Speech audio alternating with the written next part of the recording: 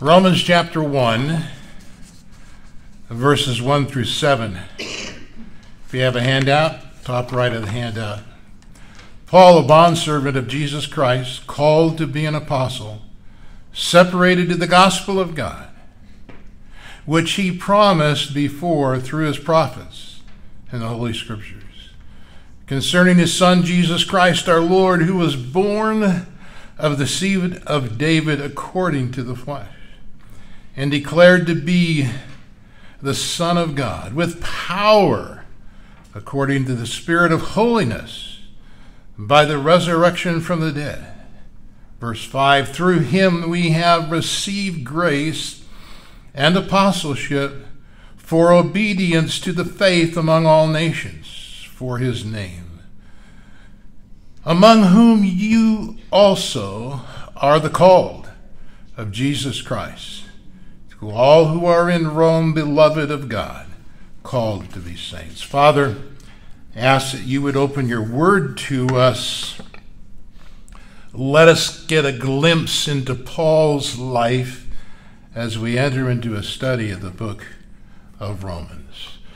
Rabbi Shaul was raised as an observant Jew. As a young boy and through his adolescence, he became a rabbi. He studied. He was a Pharisee. He studied under some of the greatest teachers in Israel. He was considered a temple Jew, an Orthodox Jew. He was also noted as a great persecutor of the church. He stood by while Stephen was stoned, giving approval, watching over some of the garments of those who were stoning him. Rabbi Shaul was on his way one day to capture believers, Christians, put them in jail. Many of them would be executed. But on the trip to do that, Jesus Christ, King of Kings and Lord of Lords, appeared to him on the road to Damascus with a great, bright, shining light. The apostle said, "Who are you?" Jesus identified himself who he was. And the next thing that Rabbi Shaul said would change his life, change what would become the Bible, the New Testament, in a dramatic way. It would change the way pastors, teachers, and leaders, and all of us would lead our lives. With Paul's own words describing what happened to him. From Acts chapter 22, verse 10. This is what he said to the Lord after Jesus identified who he was. He said, "What shall I do, Lord? What shall I do?" Now, this handout is from 5 years ago. I did the book of Romans on Fridays 5 years ago. So I'm going to use the same handouts. That'll save me a little bit of time on setting up the handouts. However, I'm just going to read the text and make comments on it. So I'm not going to follow very closely the text, rather the handout on the left, though I will make reference to it from time to time. I just want to read through the scripture and give you a summary of this powerful first 7 verses. Notice verse 1, Paul, a bond servant. Some of your translations may have slave. It's important to note, here is a 2-line summary of this passage. Are you ready? We are servants first and called second. Servants first called second. Now there's some specifics of that I need to clarify. But Paul identifies as a servant, and what was his heart? What shall I do, Lord? That's a picture of a servant. What shall I do, Lord? Verse 1 goes on to say that he was called to be an apostle. One of the problems that we have in the church today with our pastors and leaders, that there is more emphasis on the call than upon servanthood. Pastors, shepherds should be servants, first of all. About 2 years ago, a lady called me on the phone, and she said, "Would you mind coming to my house and praying over the house? I feel an evil presence is in the house." And I said, "Well, do you attend a church?" And she mentioned a church here locally. And I said, "Well, you have a pastor of that church." She said, "Yeah, but when I called the church office, they said he doesn't do that kind of stuff. He's a teaching pastor." I said, "Oh, okay. You better call them again and tell them that you want their servant, pastor, shepherd, to come to your house." Learning to be a servant is not an easy thing for many of us. We're more consumed about what our wants are. Remember Rabbi Shaul, what he said on the road to, "What shall I do?" Most of us are saying, "Lord, here's what I want to do." Not, "Lord, what shall I do?" It took me many years to understand servanthood. I spent almost 20 years following the model of what I felt I was called to do. There was a whole movement for a while within the church where we had teaching pastors, and that's all they did. They never made a house call. They never hung around to talk to people. They never prayed for, they were just teachers. Boy, I want that kind of a job. That's pretty cool. When I came to South Coast Assembly some 33 years ago or so, I was introduced to a pastor of that church who was a model of what it means to be a servant shepherd. A servant shepherd. He was a good teacher, but he modeled servanthood to me like none other. And through that process, I've become a better servant. I haven't got there yet, I can tell you. The point that I need to make here is that all of us, like Rabbi Shaul, are called to be servants first. When I understand what it means to be a servant, then I can fulfill all the rest that Jesus calls me to do and to be, if I am a servant first. Back to verse 1 from your handout. Paul, a bondservant of Jesus Christ, called to be an apostle, separated to the gospel of God. So Paul is what's called an apostle. It simply means one who is sent. Have you ever been sent to the grocery store? Come on, be honest with me. Maybe when you were a kid, somebody sent you to the grocery store. If you're married, you've been sent to the grocery store. What's the difference between being sent to the grocery store and being sent by God? There's not a lot of difference. To the grocery store, you usually have a list. You have something in mind. You don't wake up in the morning, yeah, I think I'm going to go to the grocery store. You wander through there and you don't buy anything. No, you have a purpose to it. God has called us all, sent us all into the world with a list. It's to bring people to the kingdom of God. It's to pray for people. All of us are sent, are apostles in that sense. There's a formal apostleship that Paul had and some have, but all of us are sent of God. Now, if you're going to be sent of God, you have to have the next quality. You have to be separated from the things of the world to the things of God. I think today the church is probably at a crossroads of this issue. The church over the last 10 years has sought to be more like the world with the idea of winning the world, but in the process have become worldly themselves. That's my opinion.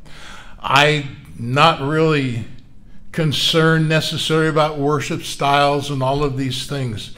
But I got to tell you, the gospel of God is not attractive to those that are perishing. The Bible says that. To those that are lost, you share the gospel, they're not going to get excited. Now, those who God had his hand on and you share the gospel, their heart will be turned to him.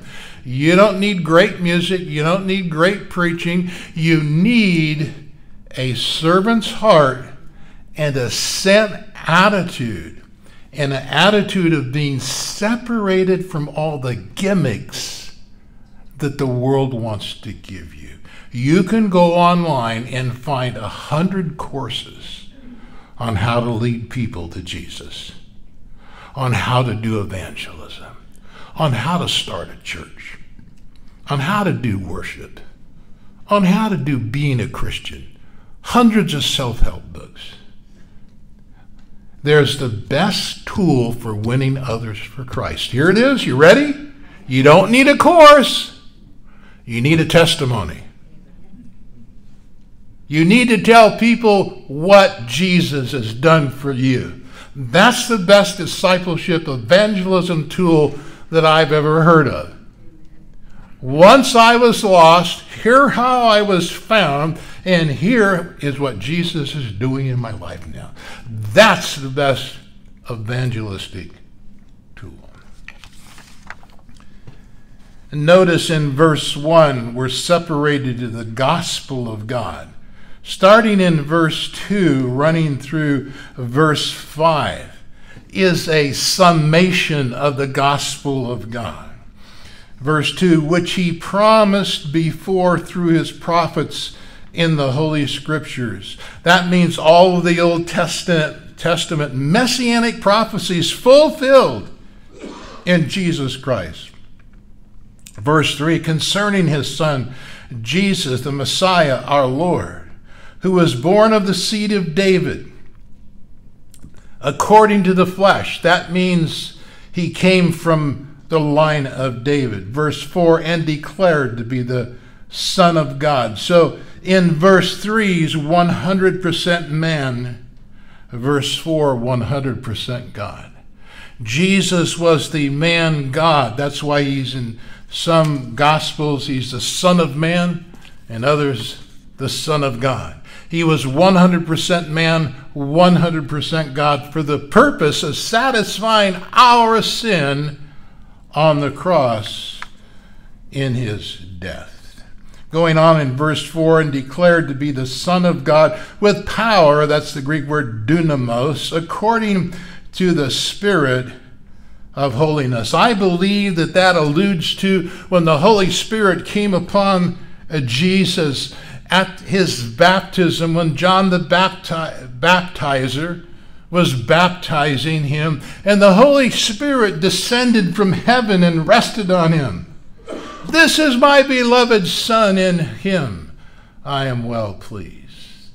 Jesus was baptized with the Holy Spirit, and I submit to you and I that we all need to be baptized with the Holy Spirit. I don't mean just salvation and being sealed with the Holy Spirit. I mean the Holy Spirit coming on us for power. Much of Jesus' ministry was done in the power of the Holy Spirit. It isn't that he couldn't draw resources from his own divinity, but he trusted in the Holy Spirit to give us an example how we would live our lives. I live my life in the power of the Holy Spirit. And then going on in verse 4, by the resurrection from the dead. That was the proof of who Jesus was. It wasn't enough that he died on the cross. That'd be great. But without the resurrection, there was no new life. But because he rose from the dead, we all have new life. Going on in verse 5, through him we have received grace. The book of Romans is often called the gospel of grace. The word grace appears so many times. It's a powerful word. Grace is God's unmerited favor. How many would like God's unmerited favor today? Oh, my word. Grace is not getting what I deserve. God's unmerited favor. It's a wonderful picture of his peace and his truth. Verse 5 again, through him we have received grace. Now, who's the we in verse 5? Some say that's only the Apostle Paul. Some see it as a broader context for all of us. Through him we have received grace and apostleship for what? For obedience to the faith among all nations. Look down in your handout on the right-hand side to Romans 10:13. For whoever God calls on the name, for whoever calls on the name of the Lord shall be saved. How then shall they call on him in whom they have not believed? And how shall they believe in him whom they've not heard? And how shall they hear without a preacher? And how shall they preach unless they are sent? That's the apostleship. As it is written, beautiful are the feet of those who preach the gospel of peace, who bring glad tidings of good things. Verse 16, and they have not all obeyed the gospel. For Isaiah says, Lord, who has believed our report? So then faith comes by hearing, and hearing by the word of God. So back to verse 5 of Romans 1. Through him we have received grace and apostleship for obedience to the faith among all the nations of the world. This is the outreach to the faith among all the nations for his name, not for my name, for my church, but for the body of Christ. And then to finish this, verse 6 and 7 have to do with our calling. Verse 6, among whom you are also the called of Jesus Christ. Look again on your handout to 2 Peter 3:9. The Lord is not slack concerning his promises. Some count slackness, but is long-suffering towards us, not willing that any should perish, but that all should come to repentance. I believe that God has a call on all of mankind, womankind, anyone who has ever been born. God's desire is that they would come to him, that they would be saved. We are the called of Jesus Christ. The book of Ephesians makes it clear, those whom he called, he predestined to be conformed to the image of God. I take that verse to mean that God didn't choose in the past who would go to hell and who would go to heaven. But those who have named the name of Jesus, those are the ones that he has called to be predestined to his image and to his will. Verse 7 says, to all who are in Rome, beloved of God, called to be saints. Do we have any saints in here? Can I see your hands? I got quite a few. Some of you aren't really sure.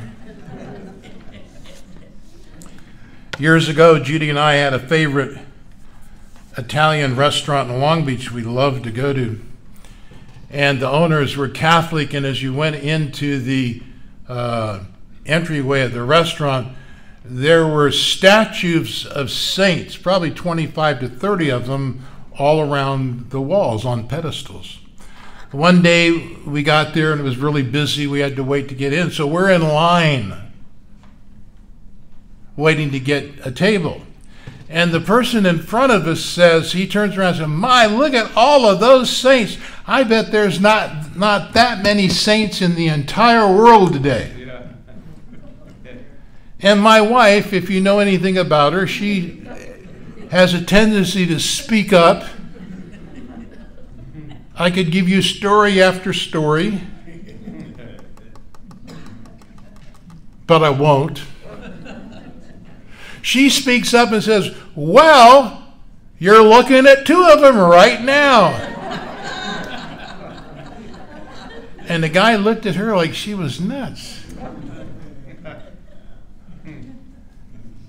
What does it mean to be a saint? It comes from the word hagios, holy, to be set apart. To be set apart for the purpose of God. I'm looking across the room this morning. I see nothing but holy people. Not holes in your sweaters, but holy people. Why? Because look at, again, verse 7. This is so cool. Beloved of God. Paul says to the believers in Rome, and he says it to you and I, you're beloved of God. God loves you so much, he sent his only son. Paul on the road to Damascus, on his way to persecute the church, he was interrupted. If you know Christ as your Savior, you've been interrupted from where you were to where you are now. The challenge is to continue to live in Jesus as saints. The church should never look so much like the world that you can't tell it apart from the world. It's easy to criticize the church, but what about me? When I look more like the world, when I act more like the world, when I have behavior and lifestyles that are more like the world than like the Word of God, not only am I not holy any longer, my witness and my testimony is invalidated. It does not have the power of the Holy Spirit. It's as if when Paul was confronted by Jesus on the road to Damascus, and the Lord says, "I'm the Lord, why are you persecuting me?" And Paul said, "Well, okay, you're the Lord. Now let me tell you what I'd like to do in the church. Let me tell you what I'd like my ministry to look like. Let me tell you what kind of church I'd like to have." That's not the attitude of a servant. That's not the attitude of a heart that has received the love and salvation of Jesus Christ. Make no doubt. The reason you're holy is not because you're so good. Do I get a hearty amen? The reason you are holy is because of the blood of Jesus Christ that covers you. The reason Judy can say, "I'm a saint," is not because she's saintly, Oh, wait a minute. I might get in trouble with that. Oh, I think I should have used a different illustration. But it's because the blood of Jesus Christ covers her. She's as holy as God is. Even when she makes a mistake, she has God's grace and forgiveness to cover her. She's called of God, separated, and so are you, called of God and separated. The last line on the handout says, we are saints, and therefore we should live like saints. Remember, I said there are two ways to remember this passage. I'm a servant first. In other words, what I ask the Lord, Lord, what shall I do? I am called second. Called to be sent into the world. If you want to be a powerful one who has been sent, you must learn first of all to be a servant of Jesus Christ. And so serving him, you serve others and you fulfill this wonderful gospel of peace. Let's pray. Heavenly Father, thank you that you touched Rabbi Shaul and he became the Apostle Paul. Thank you, Lord, for touching us from where we were to now receiving you as Lord and Savior. And if you have never received Christ as your Savior, if you don't have the assurance that if you were to die tonight, you would not see him face to face, I invite you to open your heart and say, oh Lord Jesus, come into my life. I confess my sins to you. I repent of my sin. I thank you that you were born, that you lived, you died, you went to the grave, rose again, all for me.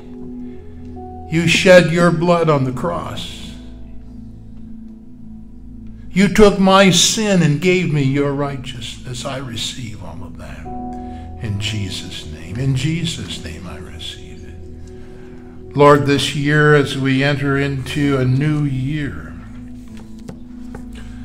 let us live as the saints you have called us to be. In Jesus' mighty name. Amen. All right, let's stand together.